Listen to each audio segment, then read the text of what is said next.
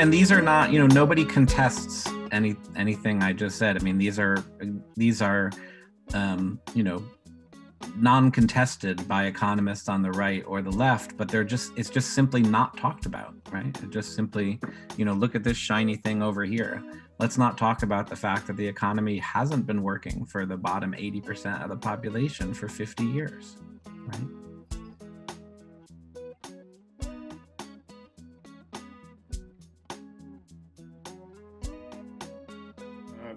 Appreciate y'all being here for the North Alabama School for Organizers, I should say, and we're so glad to be in collaboration with the University of the Poor, and the North Alabama School for Organizers was created to educate to organize, to do cross intersectional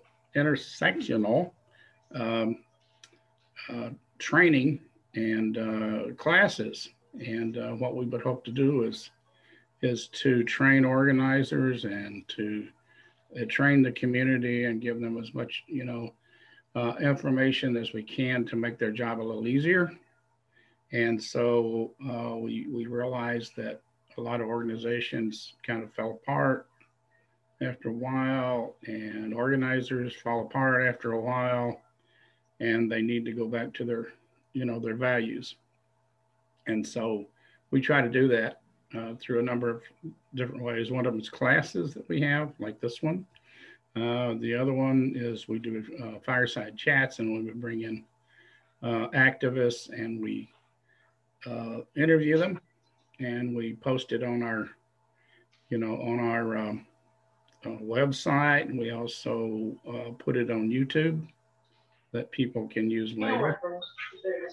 And so we're moving into a completely, a little different area and getting more involved in the community now, supporting the community. We just talked about having like a film festival this fall, bringing in more people. So that's basically what we do, is educate to organize. We got really good contacts with the University of Alabama, Huntsville here, and Tennessee Tech, and community organizations, and and you folks, and we're just pleased to have you here, and that's basically it in a nutshell. Thanks. Hi, I am Colleen Wessel-McCoy, and I want to introduce the other co-hosts of tonight's educational, the University of the Poor. And the University of the Poor's mission is to unite and develop leaders committed to the unity of the poor and dispossessed across color lines and other lines of division, so as to build a broad-based and powerful movement to end poverty. Within this activity, the University of the Poor strives to lay the basic foundation for a network of revolutionaries. And we have a website that you can visit you can sign up for our journal, and there's resources and learn more about the University of the Poor. It's universityofthepoor.org. So I hope you will join us there. And then I'm really excited to introduce our educator tonight, Chris Caruso. Chris Caruso is a popular educator, community organizer, and educational technologist. He's been active in the movement to end poverty led by the poor for 30 years. Brought into social consciousness by homeless families taking over abandoned homes, he first got involved with the National Union of the Homeless in 1989. Chris has led popular education workshops for social movement organizations on 5 continents.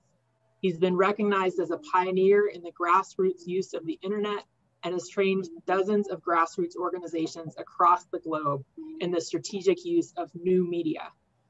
Chris was mentored in popular education by alumni of the League of Revolutionary Black Workers, the Union of the Homeless, and the Welfare Rights Organization. He received his PhD under Professor David Harvey at the CUNY Graduate Center. A first-generation college student, Chris received his BA from the University of Pennsylvania. So I'm really excited that Chris is here to teach tonight. Thank you, Chris, for being here. And I'm going to turn it over to you. Okay, well, thanks so much for the generous introduction, Colleen, and thank you for inviting me. Hi, it's really a pleasure to be here. So I've been asked to do a little presentation around why are we poor, and I'm going to share some slides. And obviously we're a small group, and so please feel free to stop me and ask questions or raise a point or clarify at any time as we go through this. And just as a way of preface, we're going to be talking a little bit about economics. And I know that sometimes when we talk about economics, you know, our eyes glaze over and it's like, oh.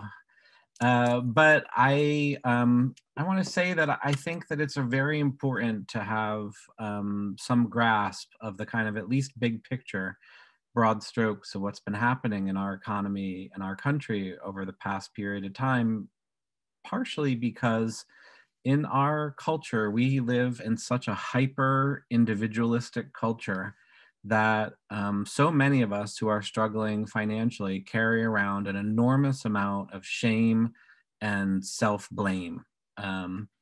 And it's, you know, our society blames the victims. You know, that's the default position for our culture, right? We blame the victims. And I think one of the reasons why it's valuable to kind of every once in a while take a step back and look at kind of this big picture view is to realize we're dealing with, you know, long-term, large-scale structural causes that are causing our impoverishment. And it's going to, because the, you know, if we, as Martin Luther King says, you know, if we don't have an accurate diagnosis of the problem, like we're not going to be able to come up with an accurate prescription of the solution, right? And so it's to that end that we're trying to, you know, look at some of these questions of, you know, why are we poor?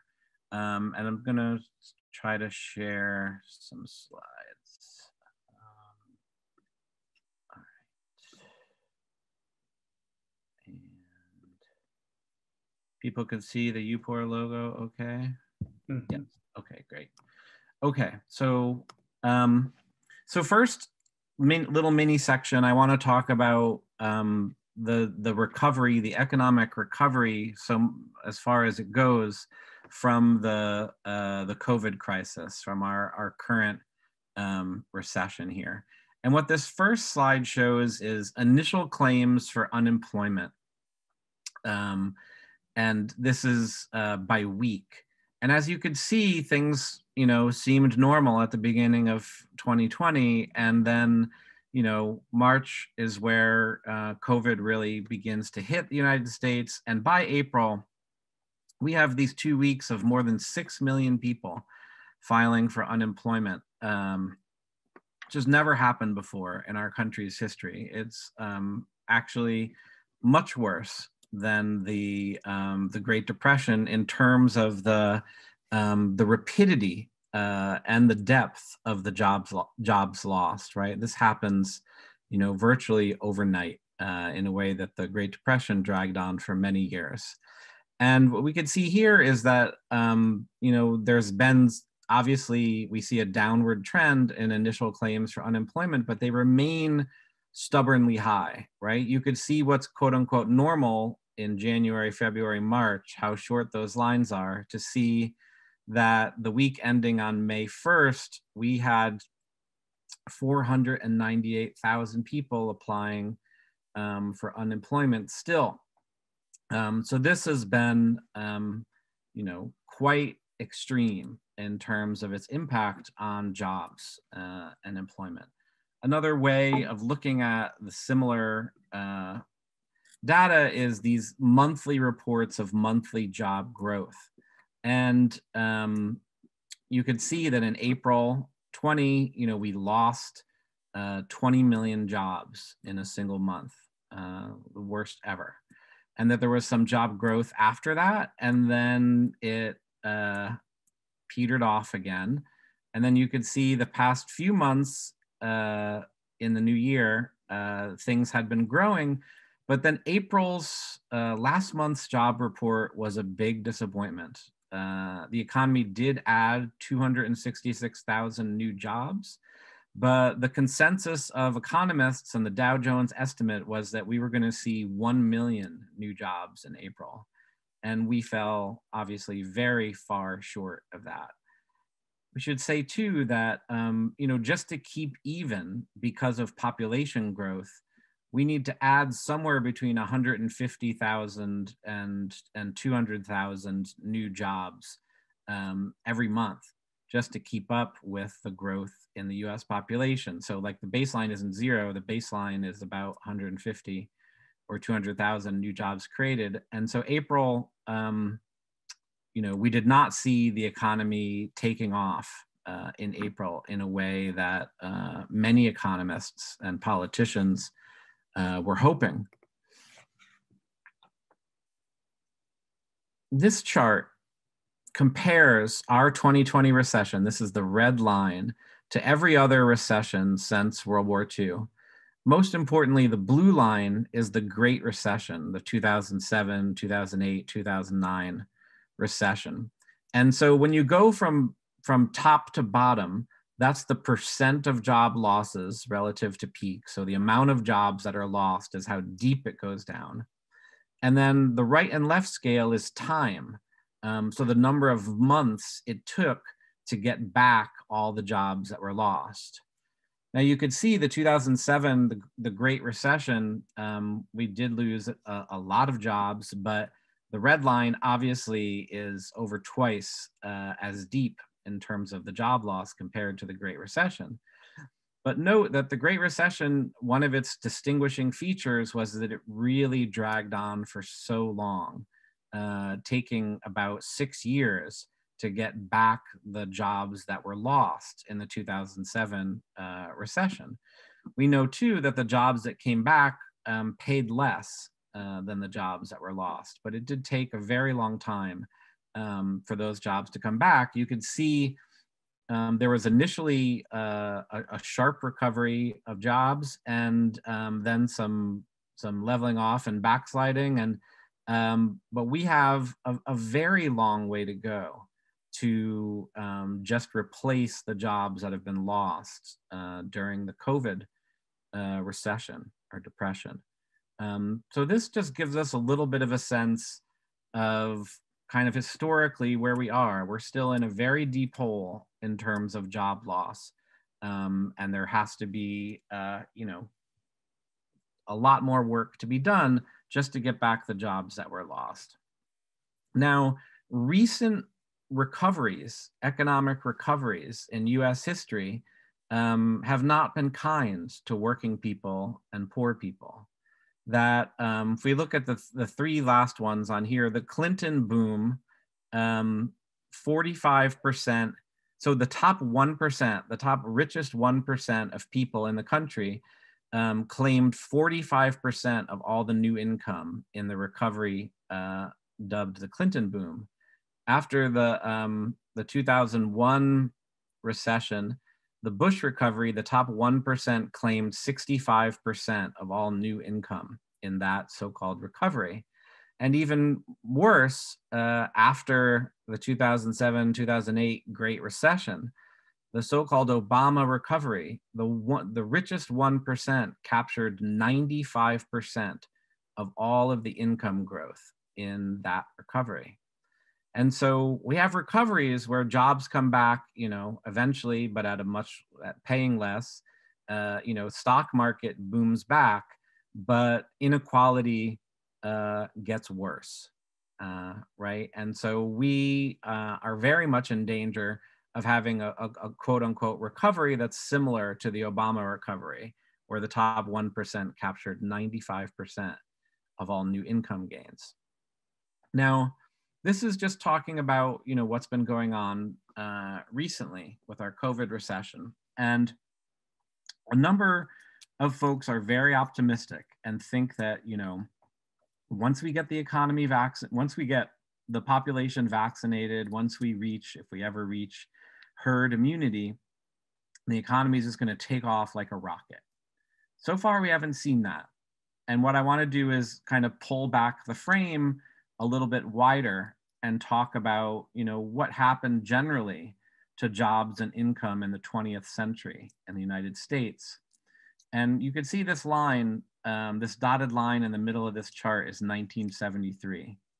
And before 1973, you see these two lines. The dark blue line is productivity, the amount of you know, goods and services that could be produced in a given amount of time with a given amount of labor. And over time, you know, we figure out ways to do things that are more efficient. We apply more, you know, technology to production, and productivity rises. And for a very long time, other economists have traced this relationship all the way back to the 19th century. As productivity rose, hourly compensation rose. And so what this compensation number is for the bottom 80% of wage earners in the United States, so-called non-supervisory workers. And in the kind of post-World War II period, from 48 to 73, you see productivity rise and wages rise along with it. From 73 on, you see productivity continuing to rise, but hourly compensation going flat. And in fact, for the bottom 80% of workers in the United States, our compensation, when you adjust it for inflation, has been flat or falling since 1973, right? That's almost 50 years. That's 2 generations that has not seen anything like the rising standard of living that happened in the previous period. And this is a long-term structural crisis of capitalism, the economic system we live under, that's getting more and more and more productive, but with wages basically stuck, not moving. Another set of data that shows us this same phenomenon is that if you adjust for inflation and you compare not just the dollar amount of what we get in wages, but what we could buy with it, right? The amount of goods and services we could buy with our paycheck. The purchasing power of the US working class peaked in 1973 and has been flat or falling ever since, right? And this is a big problem.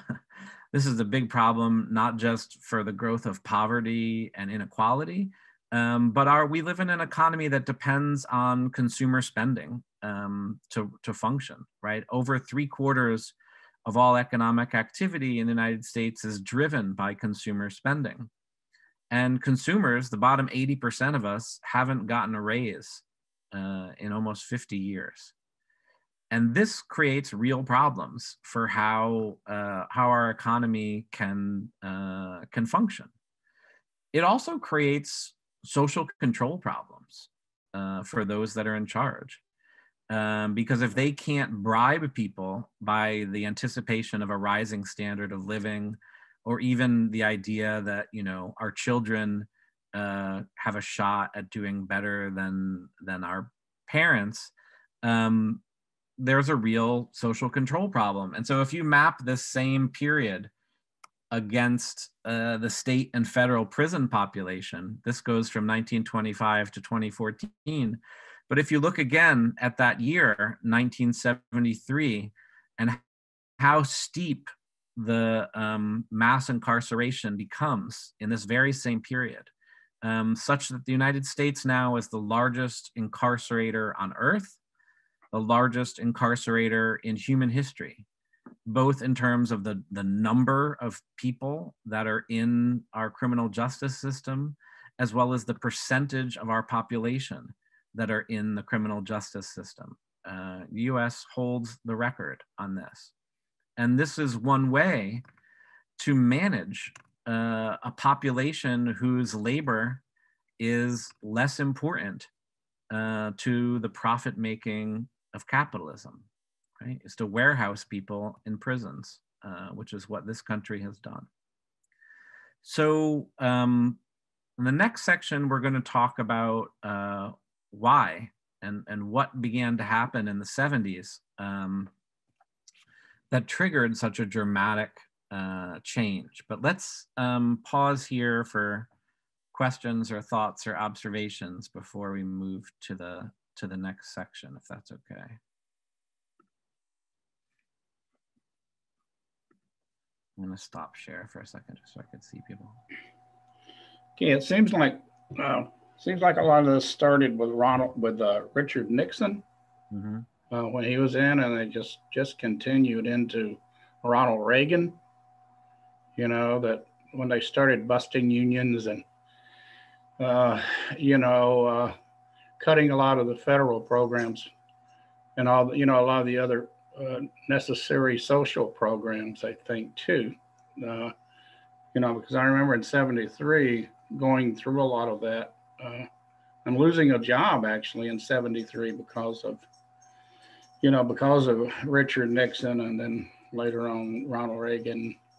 I think before that had the war on poverty, which helped out people, but then these guys came along and really didn't give a shit about anybody except for the top percent, and so they were, the whole thing about trickle down economics was just, one of the worst things they could have done, but I remember those days, and it just doesn't seem to have stopped. It just seemed to be carrying on through even the Democratic, administrations. It's capitalism, because they're going to suck the blood out of any poor person that they can do it, and it's I don't know what our current president's going to do about it, but we'll see. Yeah, you think that's a good assessment, or I absolutely are we missing? Well, I'm gonna do a whole other bit about what's changed in terms of industrial production, but yeah, in terms of on the political front, which is hugely important, that's absolutely right. We have the rise of what we call now neoliberalism, which is this idea that free markets are going to deliver the best results for everybody eventually, right? This trickle down theory, which is a bipartisan consensus, right? Which, even before Reagan, Jimmy Carter's appointment of Paul Volcker as his head of the Federal Reserve marked this kind of turn towards neoliberalism, towards austerity, this idea that we have to cut wages, we have to cut social programs and unleash the animal spirits of the market, right? And that's what's gonna be best for everybody. So yeah, this is a big piece of it. Reggie, Hi and I are more or less in the same age bracket, and I wanted to share my memory of that time too. As I look back on it, 1972 in my mind was a major watershed in my life. That was the year that Richard Nixon got reelected in the midst of a legal brouhaha that threw him out of office within less than a year after he got elected, I think. Certainly less than 2 years. And he won 49 states. And at the time, I was in Massachusetts at a fancy new college called Hampshire College, some of y'all might have heard of, working as a janitor in the library as my work-study program.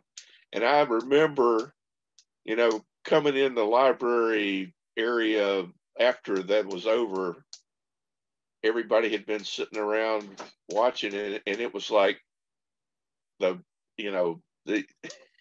it was like a terribly destructive battlefield scene at that point. Everybody was totally demoralized, shocked, disappointed, and I knew at that point that there was something terribly wrong with my country, but I didn't know what it was, and I'm still not sure what happened.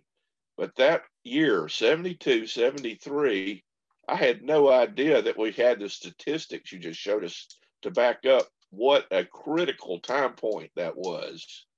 But apparently, I mean, I've sort of grown above party politics, but clearly the Republicans took over and they have not let go of their stranglehold ever since. It's terrible what happened at that time. Yeah, it's really striking that you both had these, serious, like profound experiences right at the same time as these, these major economic changes were going into swing. I think that's really telling.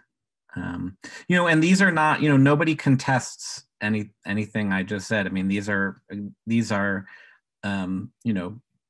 non-contested by economists on the right or the left, but it's just simply not talked about, right? It just simply, look at this shiny thing over here.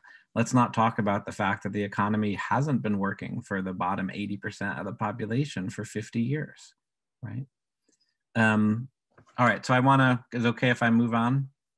All right, I'm gonna move on to the next section. Where'd it go? Maybe this.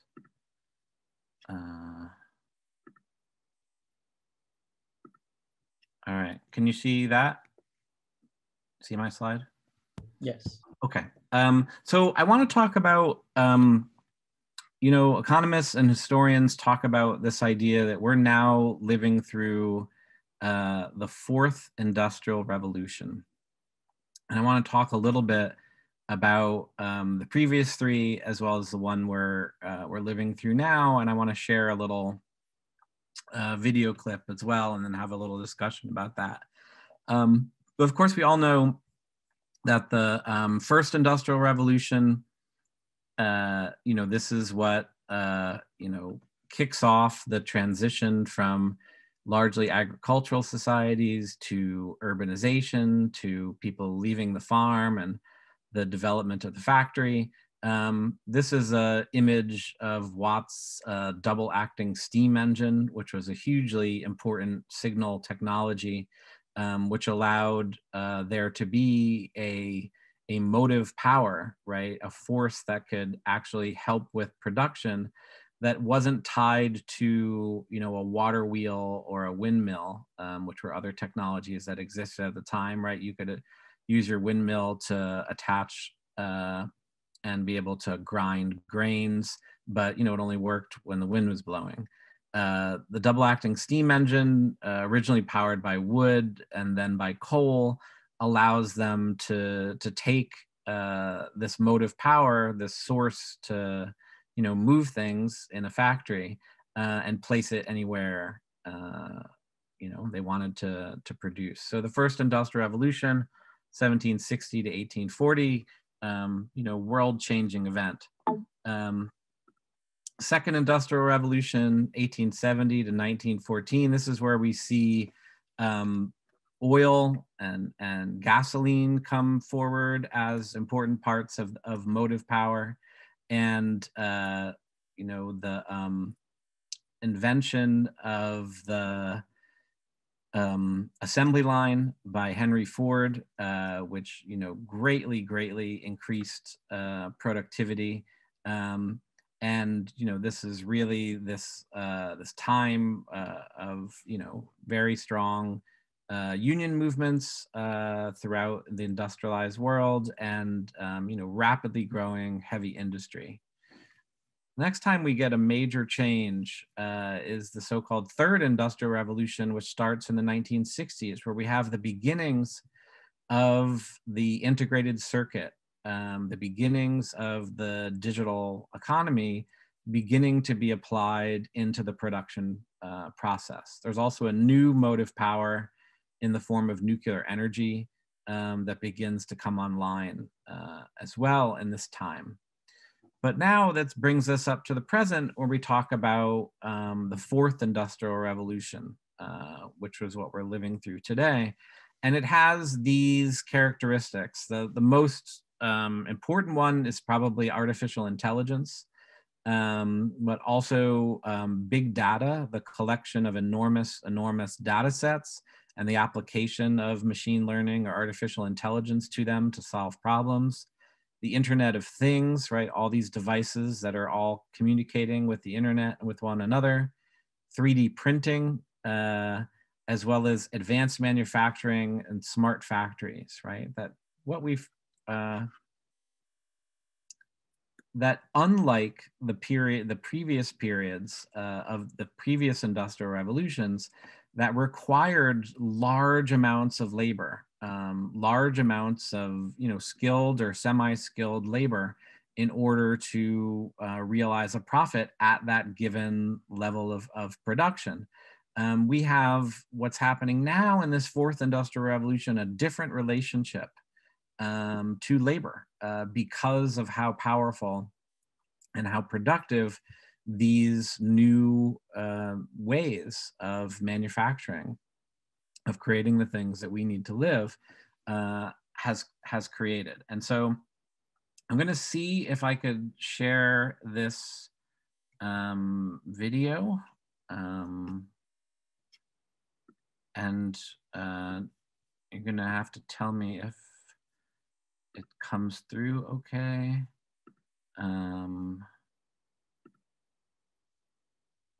All right, so this is about 10 minutes, and this is, you know, current actual in the shop floor, like real life production that's happening today. This is not science fiction or future. This is actually what exists right now. Our first product is a robot called Baxter. And Baxter is about human size, 2 arms, and is able to do simple cases of simple tasks that otherwise would be boring, repetitive tasks. Putting things onto conveyor belts or getting things off of conveyor belts, putting them in boxes, taking them out of boxes. The robot is safe to be close to, unlike current industrial robots. So a factory worker can go up to the robot, grab its arm, and show it some task to do, and the robot can just do it. That's in contrast with current industrial robots, where you have to have an engineering team structure the environment for the robot. You have to have safety cages around it because the robots aren't safe to be close to. And you have to really know how to do programming to get the robot to do the simplest sort of thing. The interface of the robot is through what looks like its face, in its face position. It's a LCD screen. And when it's working or operating normally, it actually has eyes on there. Why have a robot with eyes? Well, the eyes give cues to someone about what the robot's about to do. When it's about to reach over to the right, its eyes look there first and then it reaches. So as you come up to the robot, you can tell what it's going to do next. Every joint in the robot is able to feel force. So instead of being position controlled, we're a force controlled robot. And when it puts something down on a table, it's feeling the force as it puts it down. And then, oh, it's down. I'll let go. So if you actually put your hand underneath as it's coming down, it says, oh, okay, it's on something, I'll let go of it. Industrial robots have been around since 1961. In the last 10 years, we've seen a tremendous flowering of robot applications, not in industrial robots, but in other things. Our robot Baxter is the first of these robots that is collaborative, safe to interact with, easy for an ordinary factory worker to use. I don't know exactly where it's going to go. I know it's going to be a revolution in manufacturing. I sort of liken it to when the tractor came into farming, completely changed how farming was done. No one wants to go back to hand hoeing. Tractors made farming a much better business to be in. And I think we're going to see that change in manufacturing. The Model-S process stage it all starts with raw material. We have coils of aluminum, different gauges, different types of aluminum, maybe 50, 60 coils.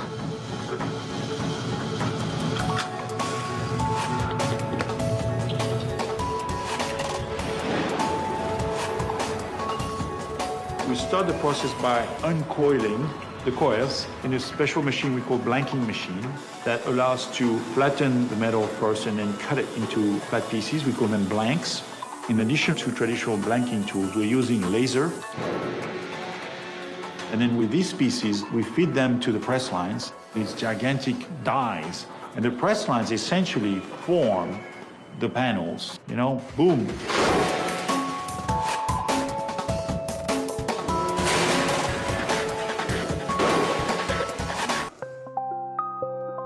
The role of the Body Center is to take all the stamping panels that we make and we bring all that together in one central location. And that's where we actually put the Model S together. We'll start and we do an underbody, which is the main floor system of the car. And then from there, we'll move to body sides. That's the internal reinforcement as well as the outer skin. And inside the framing area, we take the body sides, the underbody, and the front end of the car, and we actually marriage it all together. You have a gigantic robot that takes the body and put it into a conveyor. It is conveyed to the paint shop. You have multiple pre-treatment, primer, base coat, clear coat. All of this is supplied with robots that have a special ability to paint in a very clean environment. You get a beautiful painted body that's coming to General Assembly, where we have these super elegant robots we call smart cart, where every card is essentially moving through the factory by itself. It follows a magnetic strip, and essentially the card is being assembled from inside out.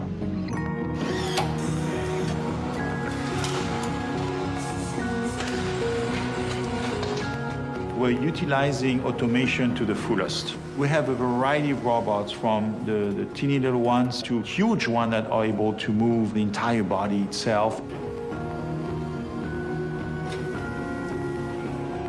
One of the robots that I'm always very impressed to look at is the one that puts the seats inside the Model S. And the same robot is able to change tools, go from a seat handling device to putting the windshield, actually grab the windshield, put some glue around it, and then put the windshield onto the car, as well as do the rear glass of the vehicle. So talk about versatility here. The age of robots has been anticipated since the beginning of the last century. Fritz Lang fantasized about it in his 1927 film Metropolis. In the 1940s and 50s, robots were often portrayed as household help. May I take your hat and coat? And by the time the Star Wars trilogy arrived, robots with their computerized brains and nerve systems had been fully integrated into our imagination. Now they're finally here, but instead of serving us, we find them competing for our jobs. And according to MIT professors Eric Brynjolfsson and Andrew McAfee, one of the reasons for the jobless recovery. Our economy is bigger than it was before the start of the Great Recession. Corporate profits are back. Business investment in hardware and software is back higher than it's ever been. What's not back is the jobs. And you think technology and increased automation is a factor in that? Absolutely. Economic evolution has been going on for centuries, and society has always successfully adapted to technological change, creating more jobs in the process. But Eric Brynjolfsson and Andrew McAfee of MIT think this time may be different. Technology is always creating jobs, it's always destroying jobs, but right now the pace is accelerating. It's faster, we think, than ever before in history. So as a consequence, we are not creating jobs at the same pace that we need to. And we ain't seen nothing yet. The changes are coming so quickly, it's been difficult for workers to retrain themselves and for entrepreneurs to figure out where the next opportunities may be. The catalyst is something called computer learning, or artificial intelligence, the ability to feed massive amounts of data into supercomputers and program them to teach themselves and improve their performance. We absolutely are creating new jobs, new companies, and entirely new industries these days. When Eric and I go out to Silicon Valley and look around, the scale and the pace of creation is astonishing. What these companies are not doing, though, is hiring a ton of people to help them with their work. Because they don't have them? Because they can't find them? Because they don't need them? They can't find everyone they need, but they don't need that many people to work in these incredibly large and influential companies. To make that concrete, Apple, Amazon, Facebook, and Google are now all public companies.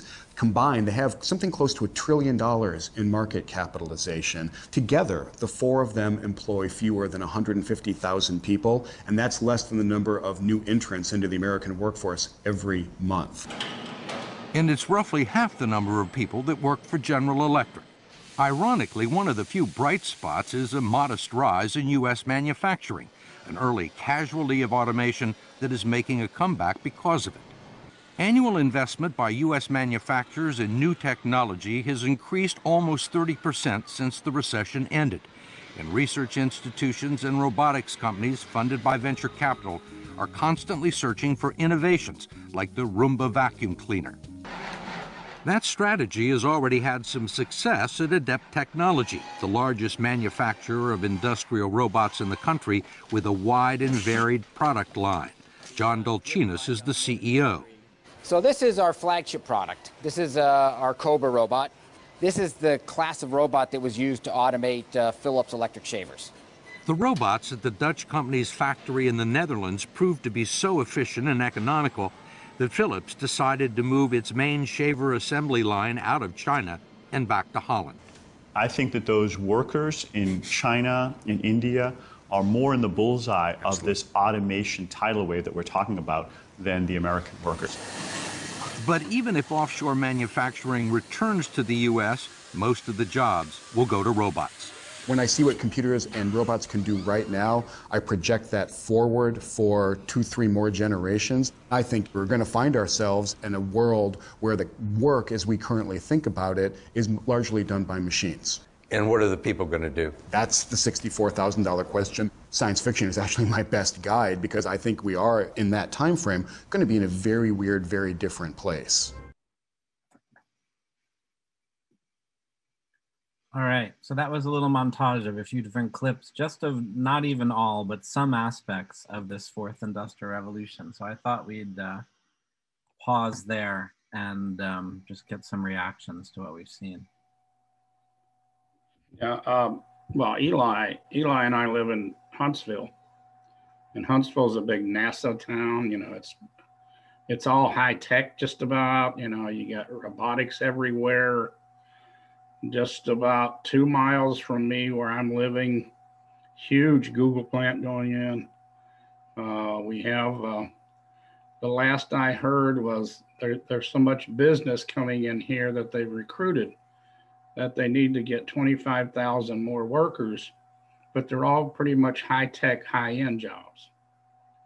You know, they're not the guy who would, you know, would work on assembly, and then you have, they live 14 miles from the Tennessee border. And, you know, every day you see Tennessee cars coming into Huntsville. You know, there's really no jobs over in Tennessee in these areas, but they're coming in here. And you know, what I'm seeing and what I guess I'm afraid of is that someday we may have a war on robotics. You know, I mean, it's inevitable if it keeps taking people's jobs. You know, it's the old capitalist system. You know, you just keep, you know, draining people of everything that you can, but you don't train enough people to do these jobs. You know, and it's literally wiping out, just like it did, you know, wiped out the farmers and the coal miners and, you know, everybody else. It's continuing to wipe people out for the, you know, for the 1%, you might say. And that's basically, I think, is what made the 1%. So it's my opinion that they're not doing enough. And I can say that government is not doing enough to train people to do these types of skills, you know, to do these types of things. And the ones that do have some of the skills are the ones that's getting the, you know, the good jobs and the, you know, the cream of the crop, or they're importing people from other countries, I know, you know, in to take over these jobs. When they're not training people, you know, it's like if they're not sending, and then they're sending our jobs to some other country. So I think, I don't know, I think nothing short of a revolution is going to change things. But that's just an amazing piece of film there. And boy, that's something we could certainly use. I think we need to get more knowledgeable about this stuff, you know? But anyway, that's just my thinking on it. Absolutely. I'll get you the clip. There's a little more to it. I just didn't think we had time, but I'll make sure you get the clip. Yeah. I wanted to ask if in that 60 minutes clip, if at the end, do they mention the idea of universal basic income at all as a solution, you know, rather than training people to do these jobs that the machines are going to do, or to repair the machines or whatever? Maybe the solution from the government is a UBI, something like that. Yeah, and I think it's I think it's very important to watch, and it's a very interesting debate right now, because there's a lot of people in Silicon Valley that see these trends, right? I mean, they're doing it. It's right in front of their faces, and they're not dumb, right? They know that if they automate workers out, then who's going to buy the stuff that they make with these robots, right?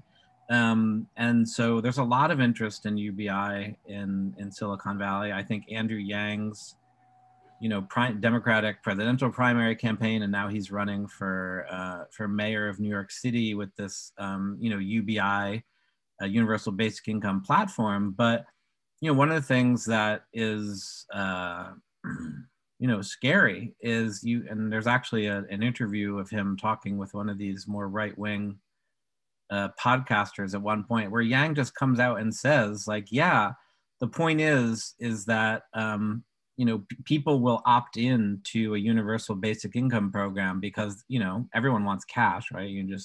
It's just cash, and so people will opt into that, but the price of it will be to destroy entitlements, right? The price of it, like literally explicitly in Andrew Yang and many of the other plans, is, well, if you accept UBI, it means you give up your right to, all and any other entitlement that you might be eligible for, whether it's food stamps or, any other kind of benefit would get replaced with UBI. So, we would trade entitlements that, previous generations fought for a cash UBI that then could be lowered at any time, right? We still don't actually have power in that situation, right? It could be, modified or changed at any time. On the other hand, like, where is the demand going to come from? Is an enormous question. I mean, one of the things they've tried to do is, just extend people credit, right? That one of the way they try to cover this difference between this incredible productivity and these flatter falling wages is just to extend more credit and get people into more debt, such that, the current figures are that US household debt in the first quarter of this year reached $14.6 trillion. It's never been higher. We have this enormous amounts of debt is one solution, right? The extension of mortgages to more and more people, credit cards to more and more people, auto notes to more and more people.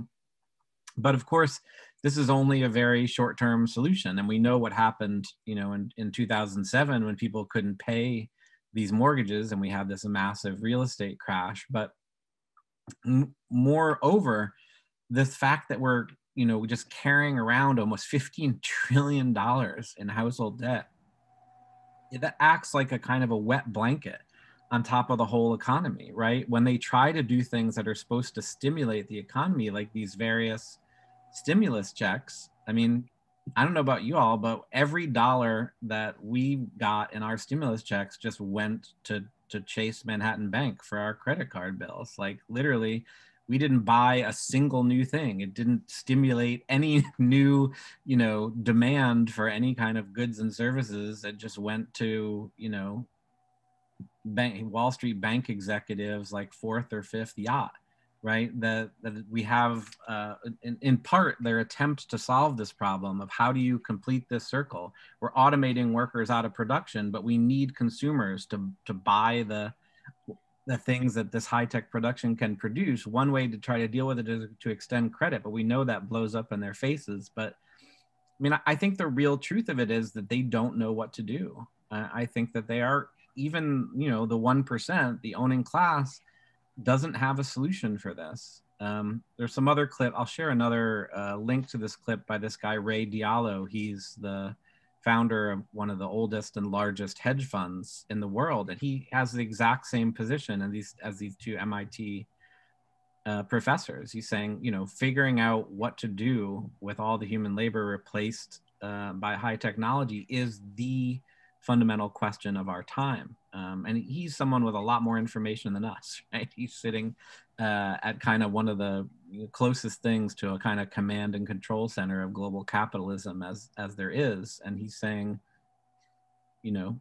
they don't have a solution. And so this is, and I think Hai is right. I mean, this is an objectively revolutionary moment where, I think it's comparable to like the agricultural revolution, like 12,000 years ago, where we went from, hunter-gatherer societies to agricultural societies. This fourth industrial revolution is incredibly profound in terms of, what does it mean for labor, for wages, for jobs, and that there's really not solutions on offer right now. Well, maybe we got one thing going for ourselves as the Republican Party's destroying itself. Yes. Let's hope they do. Right. Let's hope they do. Believe me, there's something worse coming behind them. Oh,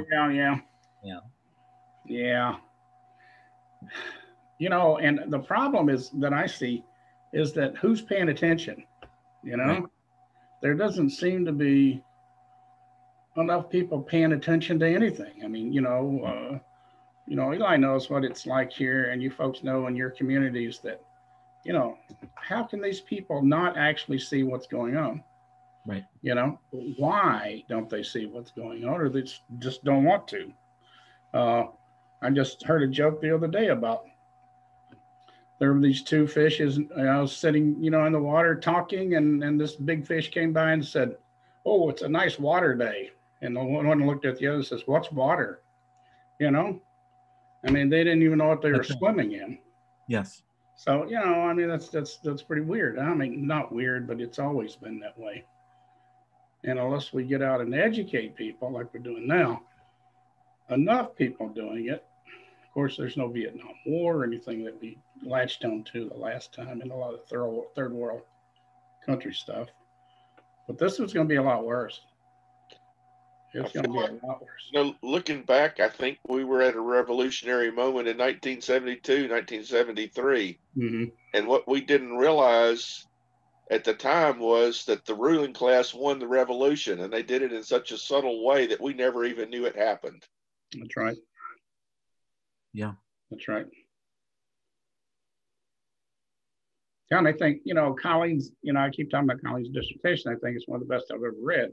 But, she talks about how, how do you identify the poor, but right. Also we talk about why are they poor, right. And people don't realize they're poor. So they get brainwashed with this whole thing of believing because they're in debt or that they have this high-tech stuff in front of them like we do now, that they're not poor because they got the same thing as the guy who's down the street that's got the Cadillac, or we used to say, or the Lexus or whatever. So it's hard to convince people that, you're poor, you need to do something about it, when people don't realize or refuse to admit that they're poor, But if they could just see what these robotics are doing, artificial intelligence, what's going on in this world and what's going to happen in the next 10 years is going to be tragic. Yeah. And maybe then, we tried to organize a union here in, Amazon and failed. People just, they won't vote for a union that can help them out. So, what are you going to do? But anyway, I'll get off my soapbox now. Well, I noticed when you were introducing Chris that he had studied with David Harvey, and I had the pleasure of participating in a Marx study group that started back last March when everything fell apart, and we started off by watching David Harvey's 12 lecture series on Marx Capital One. Marx figured this out even practically before capitalism was even a thing. Relative surplus value. The way that we keep getting screwed is that productivity increases and the capitalists say, "Oh, okay, great, we'll raise wages now." But the the amount that wages go up is on only a small fraction of the amount of value that has been produced. And so we get what we got now. 95% of the increase of value goes to the top 1%. But still, that few percent of money that went to the bottom improves people's lifestyles. Now they have cell phones and flat screen televisions and electric cars and stuff that, my parents couldn't even imagine and would consider fabulous wealth. So right.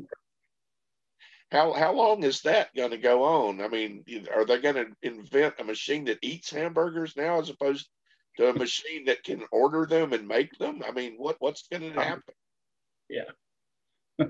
Yeah, these are the questions of our times. And yeah, I made those videos of David Harvey, and John was the intrepid cinematographer for the Volume 2 videos, which were shot at Union. Oh wow! Thank you. That is an amazing piece of work. Thank you. They've reached an incredible global audience of millions, and the Volume 1 lectures have been are in the process of being translated into 45 different languages. It's been incredible, the pickup of that. But if I can, I just want to share a couple more slides and bring this to a conclusion here, if that's all right. Why does that? All right. People could see this slide of two logos. Yeah. All right. Do you know what these two corporate logos are? Kodak and Instagram. Kodak and Instagram, exactly. And I think that comparing Kodak and Instagram is just a really interesting way of understanding, kind of the difference between kind of second industrial revolution work and business and technology and labor and fourth industrial revolution, right? So Kodak on the left was founded in 1880. It took until 1980 to reach a valuation of $1 billion. So that's 100 years. And at their peak, they had 130,000 employees working to produce that value, right? So that's Kodak. We all know, or at least if you're old enough, you know what Kodak is, right?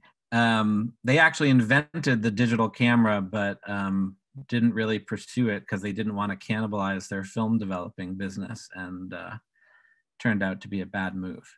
But contrast Kodak to Instagram, which was founded in 2010.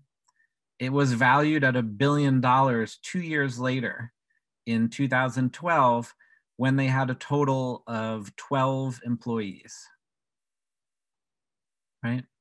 12 employees can produce a value of $1 billion today, that in a past period, it took 130,000 employees 100 years to create $1 billion worth of value, right? This is, a real difference in kind, right? A striking difference in terms of, the labor that's required to build these, a modern, fourth industrial revolution business like Instagram, right? And so I just think this is a really pithy way to compare these recent changes. And I just wanted to show two last sections of just, what is the result of this? The result of this is that now 3 men own the same wealth as the bottom half of the United States, 160 million people, just 3 men, Bill Gates, Jeff Bezos, and Warren Buffett, right? 2 of the 3 of them are tech lords, and Buffett's a Wall Street investor. But this level of inequality has never happened in US history before. It's never happened in world history before. The level of wealth that these men have accumulated, they're now in a battle grotesque battle to see who will be the first trillionaire. That, if you compare the, disparity between the level of inequality today versus, think of anything, right? Think of a slave society, think of an Egyptian pharaoh versus, an ordinary worker in ancient Egypt. There's never been this level of inequality as there exists today, and that much of it is to do with these changes in the way things are produced, right? And that without something, without some kind of intervention, we're only going to see this greater and greater concentration of wealth and inequality. But I think, one of the things that we really take as a strategic vision is, the way Reverend Dr. Martin Luther King articulated his vision for the Poor People's Campaign that I know we're all familiar with. But I wanted to play him speaking this quote. This was from the Massey Lectures to a Canadian television. The emergency we now face is economic, and it is a desperate and worsening situation for the 35 million poor people in America, not even to mention just yet the poor in the other nations. That is a kind of strangulation in the air. In our society, it's murder psychologically to deprive a man of a job or an income. You are in substance saying to that man that he has no right to exist. You are in a real way depriving him of life, liberty, and the pursuit of happiness, denying in his case the very creed of his society. Now millions of people are being strangled that way. The problem is at least national. In fact, it's international in scope. And it is getting worse as the gap between the poor and the affluent society increases. The dispossessed of this nation, the poor, both white and Negro, live in a cruelly unjust society. They must organize a revolution against that injustice, not against the life of the persons who are their fellow citizens, but against the structures through which the society is refusing to take means which have been called for and which are at hand to lift the load of poverty.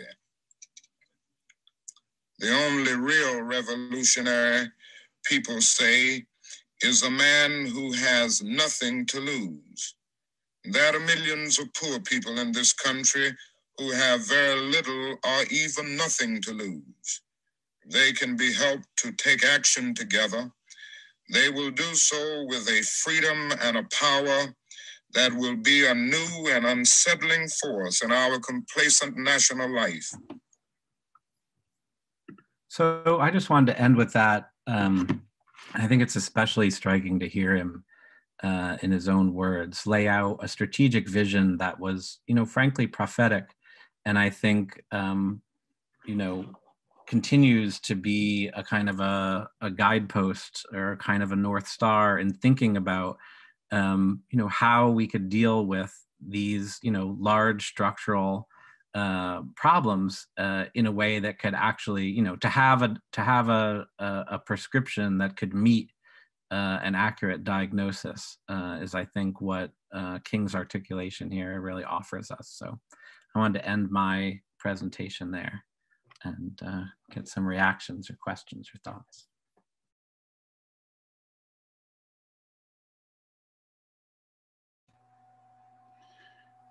I think it's very moving. It just brings back, memories and of what we've been fighting for years and years and years, and we've seen this coming. We've seen that we knew that there would be just evil people to take over. And because that's the way the capitalist system is set up, it's not set up for anyone that's going to be a fairly decent person that will last long. Well, we can see what happened to Kennedy's, we can see what happened to King, we can see what happened to Malcolm X, we can see what happened to Fred Hampton. You know, we can see what happens to anybody that's trying to change and improve the lives of people in our society. And I just think that even though, I mean, even though it's hard, even though there is a lot of work to be done, you know, we can't become complacent about this. We have to get out and do whatever we can. Just do something, you know? And what I'm seeing is the total, I guess, disjunction or just separation of people these days where there's really no leader, you know, other than, you know, the Poor People's Campaign that's going on now can be a very strong leader. You know, and we don't have that now that we used to have. And we don't have it because I don't think there's enough people out there trying to educate people to the fact that we don't have it and we need it, you know? But anyway, I think if we don't start paying more attention to what's going on with this artificial intelligence, that they won't need our intelligence anymore. They won't need us anymore. You know, we're going to be irrelevant, and we're just going to either fade away or be taken away. And that's the way that I see it. And I think the whole country is going to become extremely fascist if we don't. And I think if people thought Hitler was bad, just wait and see what these people are like. You know, they only live for the dollar. You know, Hitler was insane. You could probably deal with him somewhat, but you can't deal with these people. You know, so we have to organize as much as we can. But I think I want to say thank you for doing this. I think this is very powerful. I'd like to be able to use some of this in other classes or whatever, and you know, and keep pushing this forward. You know, it's and I think it's really, you know, a do or die situation. I really do, and I don't think people realize it. They can't realize it now during this pandemic. I don't know when they're going to realize it, because these people didn't stop. They kept gaining power. Yep. They kept thinking, and they kept think tanks, and they work on this kind of stuff to see what they can do to keep the power. You know, and they keep us worrying about where's that next meal coming from, or how are we going to pay this other bill. They don't worry about that because we're paying them, you know. So I think, again, I have to believe every word that, you know, Dr. King says, you know, but and he too was a revolutionary. And I think that we have to somehow go out there and train more revolutionaries, you know. But anyway. Yep. Go ahead, Joy. I missed almost everything, okay, and I apologize, but I just want to say I was listening to the public comments at City Council, and things are pretty heated over there, so they went on for a while. But there's a nice sort of, her appearance is middle-class white mom whose son got gunned down by the Huntsville Police Department. And she came tonight and said, you know, said something about how she always looked up to the people on City Council. And, you know, if Tommy Battle waved at her, she thought that, you know, was a good thing and special. But she's come to realize that they're not on our side. They're not on our side. They don't care about us. She's starting to have, I think, a class identity instead of, you know, a white middle class. Supposedly, I don't even know if we have a middle class anymore, honestly. You know, maybe an upper middle class, but a real middle class. So it was just really interesting to hear her go, I've changed my mind about what's going on here. Somebody's waking up. You know what I mean? Yeah. Yeah, and we should be working with her, you know, and other people like that. We really should not forget them and talk to them and work with them, because these are the people that's going to go out and change other people because of their example and what's happened to them. So I'd love to meet this, you know, this woman and talk to her and invite her to come to some of these things. Yeah, that's wonderful. She's not gonna, I don't think she's anywhere close to stopping and shutting up. Well, that's what we need. She's an activist. She is an activist now. Yeah. Yeah, and circumstances will do that to you. Unfortunately. Yeah, and I think we can create other circumstances for people, you know, to take action. One can hope. Yep. You do. What you're doing, I know that. Well, I don't know how I just work so hard, and I'm exhausted. I'm in that boat of, you know, I'm basically a gig worker, and I'm finding it really, really hard to have the energy to do my activism lately. Yeah. This summer maybe it'll be a little bit different. I won't be as busy, so you might see me out kicking some ass. Okay.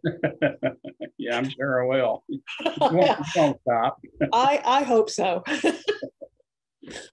She was in our class, organizing class, and she kicked ass in there too. I don't know about that. Yeah. Okay. Well, maybe this is a great transition to a plug for next week's class, where we're going to be talking about the poor organizing the poor and lessons from history. Our educators are Hy Thurman, Kristen Colangelo, and Willie Baptist. They'll be talking about the Young Patriots, the Poor People's Campaign, and the National Union of the Homeless. So we'll be here at the same time.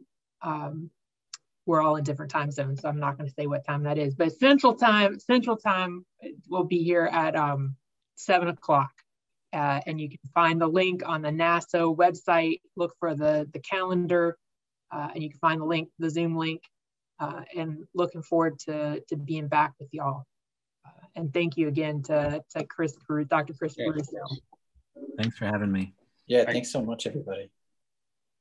Great to meet you. Thanks, everyone. Appreciate y'all. Thanks, Chris. Thanks, everyone.